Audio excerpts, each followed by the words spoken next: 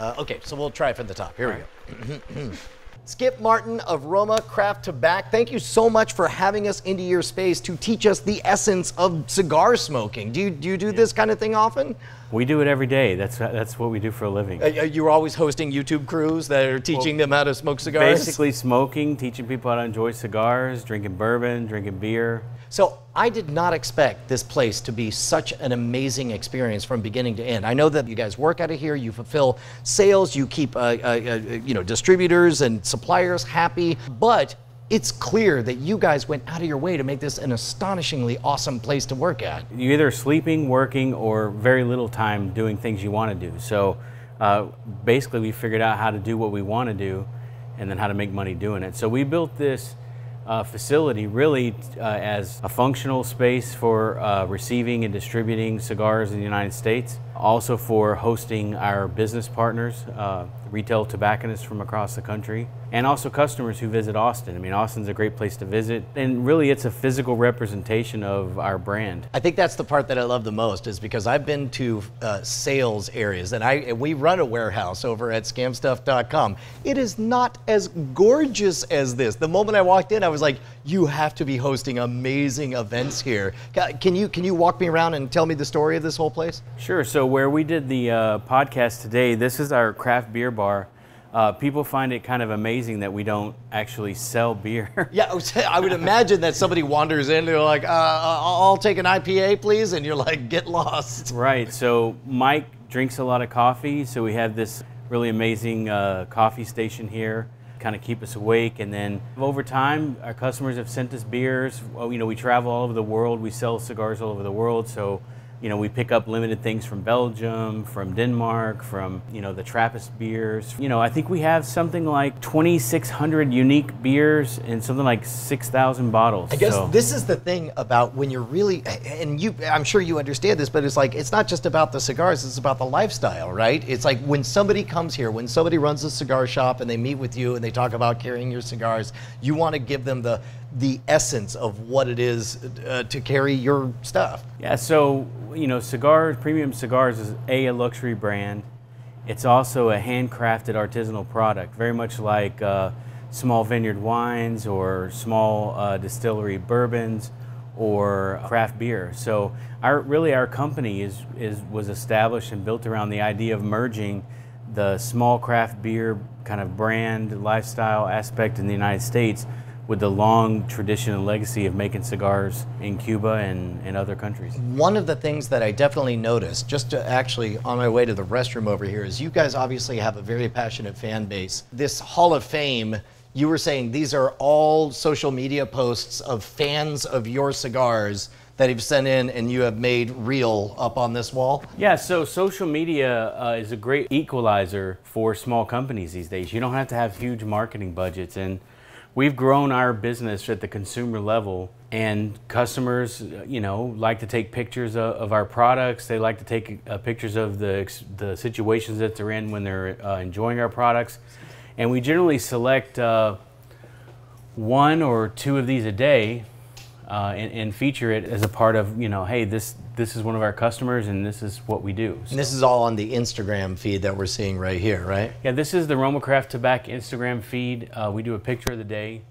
We probably, on average, replace this wall about once every 200 days or so. See, that's the part that blows me away. Like as the charlatan, as the host of Scam School, I think, make it once, never touch it, tell everyone how great you are. But you guys, this really is a living wall and a continuously changing tribute to how dedicated your fans are.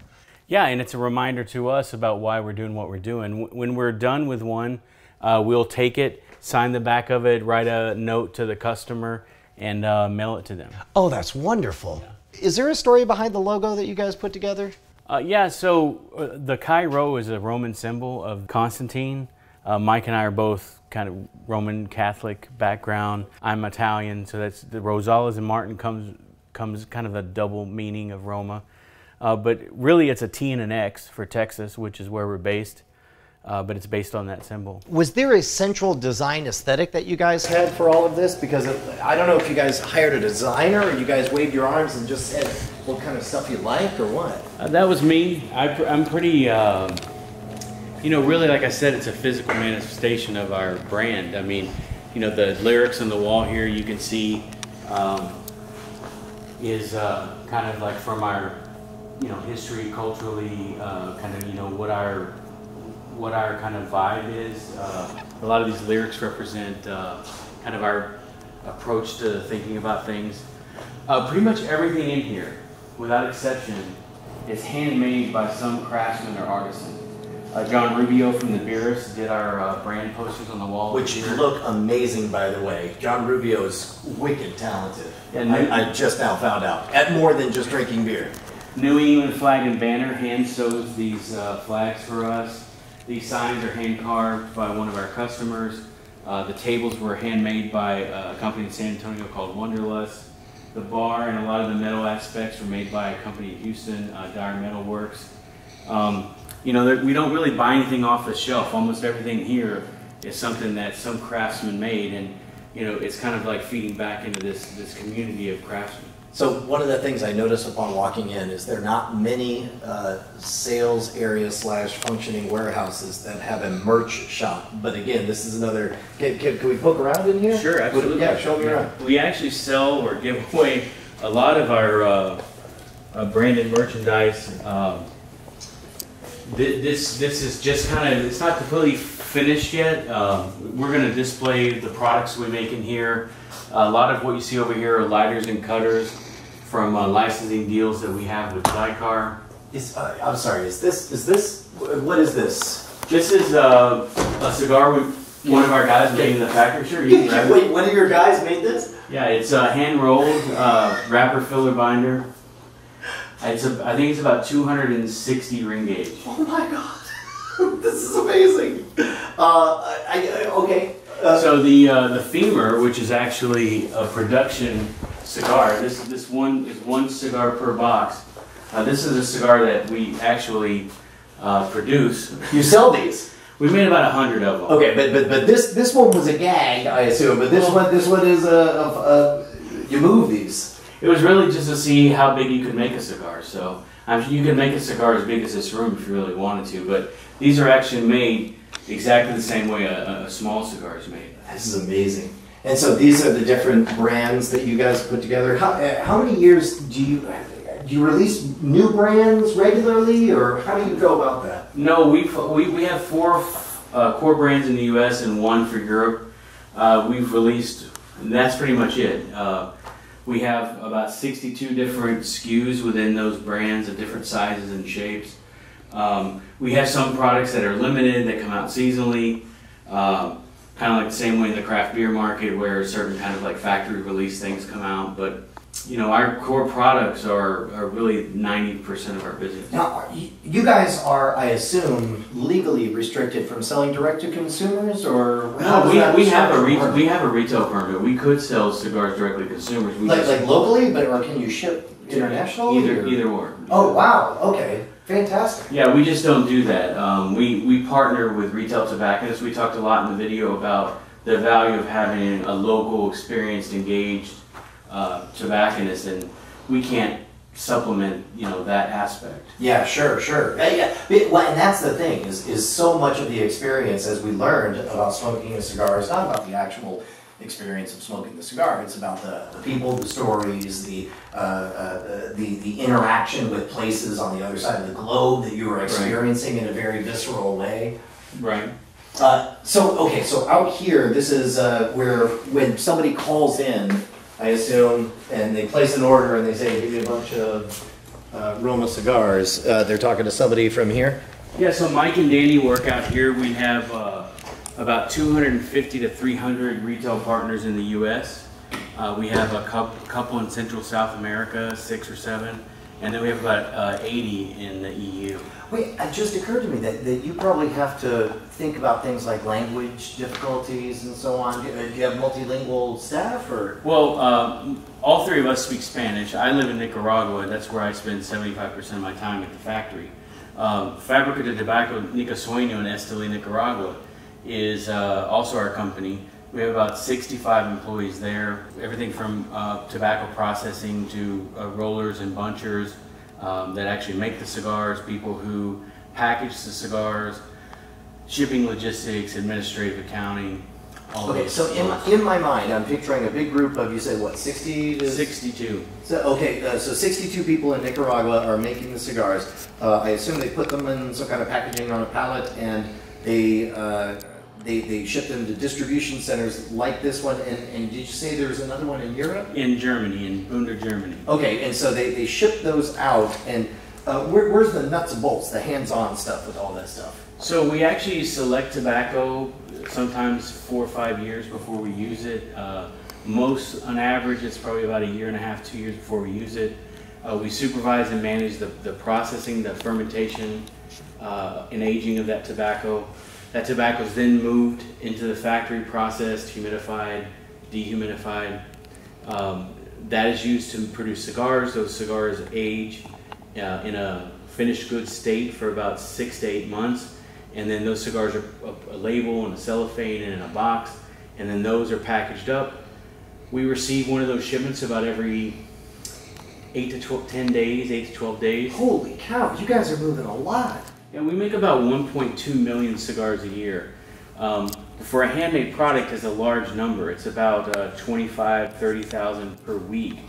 But in really, compared to some of the larger handmade cigar companies that make 30, 60, 100 million, that's a pretty small number. So on it's average, like the difference between a craft brewery versus an Anheuser-Busch or whatever? somewhat, yeah. I mean, at the end of the day, it's still all a handcrafted product. Right. The average of companies that sell to retail tobacco shops is probably between 8 and 15 million cigars a year. Wow. Oh, okay, so they package them up, they throw them in I assume on a pallet, right? And then Right. and then they ship them up here. Where do they end up when they're here? Yeah, so they come into our shipping area, which we'll look at next, and then they go into our warehouse. They don't stay there long. We sell them pretty much as fast as we can make them. I mean, if you're getting shipments every 8 days, I would imagine, so. Most of the time, 80–90% of what we receive is already sold by the time we receive it. So we move through pretty quickly, pretty much like a Dark Lord day at Three Floyds, or those kinds of things. Sure. Well, yeah, I would love to see the behind the scenes. Can we do Sure, that? we can look at our lounge here. This room specifically is for us just to kind of hang out and smoke.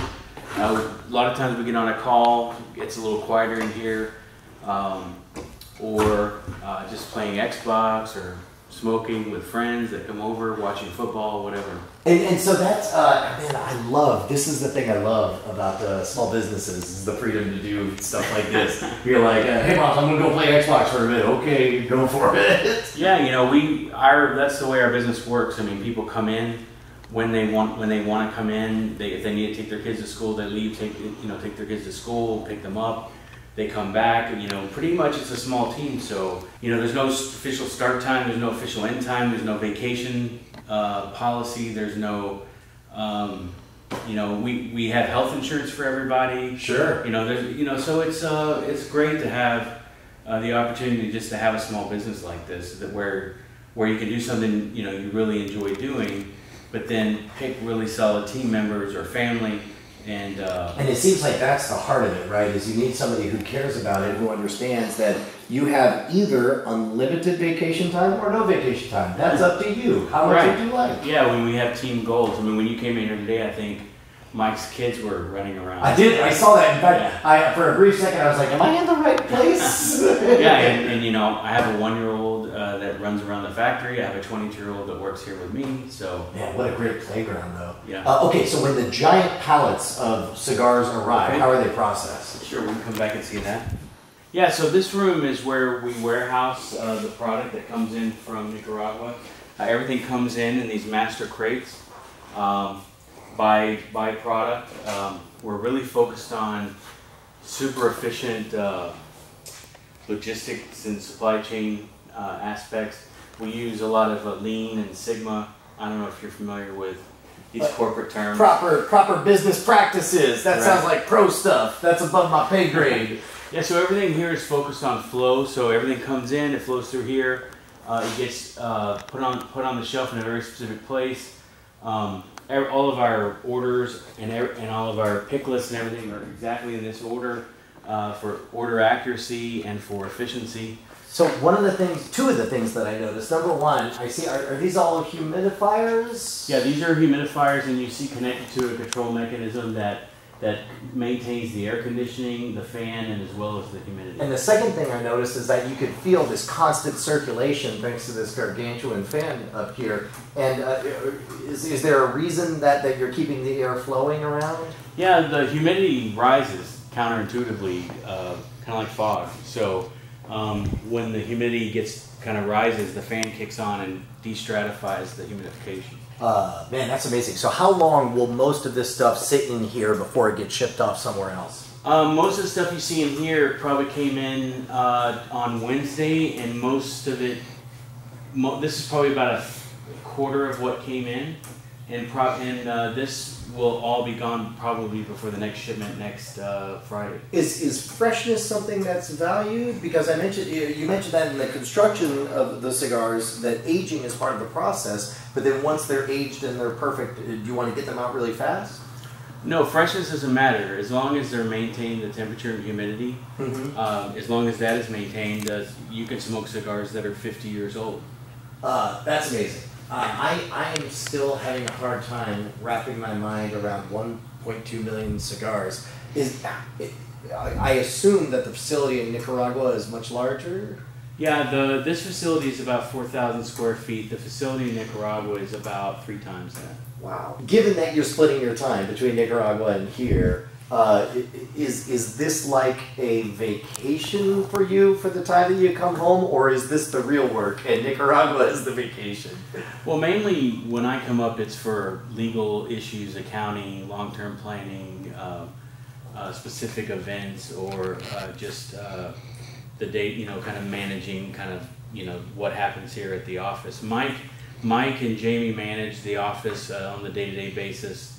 Mike is on the road a lot, probably half of his time every year. Like he did the event with us, the show tonight with us, and is immediately off tomorrow to Kentucky and to Ohio.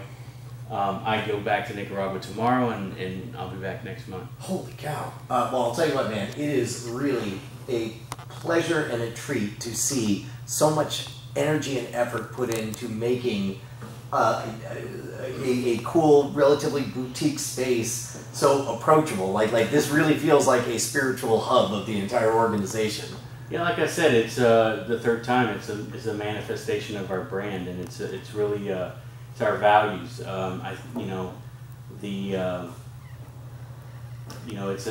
a handcrafted product. We try to be forward thinking and innovative, but at the same time, there's these very time-honored traditions and legacies that go back hundreds of years that you have to maintain in order to do it correctly.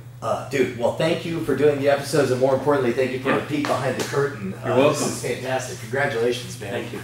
Now this actually stretches out. I can tell. It goes